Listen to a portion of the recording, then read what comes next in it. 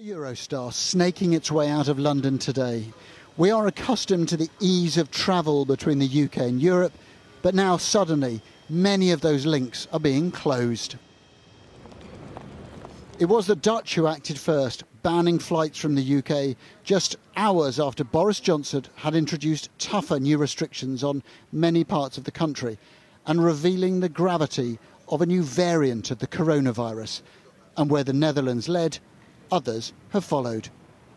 Belgium came next, curtailing air and rail links. That mutation could be an additional problem.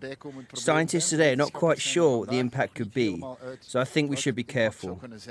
Once we have more information, we'll see if we should extend that measure. But right now, you can't be too careful. And in the wake of that announcement, a rush for Christmas travellers to change plans so they could get back to Britain before the ban took effect. It's just everything changing at last minute. It's so frustrating because it's just, honestly, I feel like I'm just tired of it. But, you know, I'm lucky to be able to go home. I'm going back to my fiancée. So I had to study in Belgium for a few months. So I was here.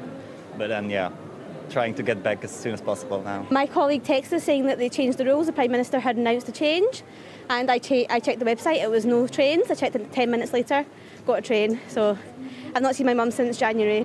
Capacity on the service back to London was increased today, so more people could get home before trains stop running.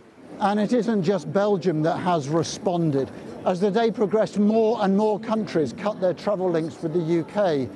All European governments watched the Prime Minister's address, and as they listened to the impact of this new variant of COVID, they reacted with fear.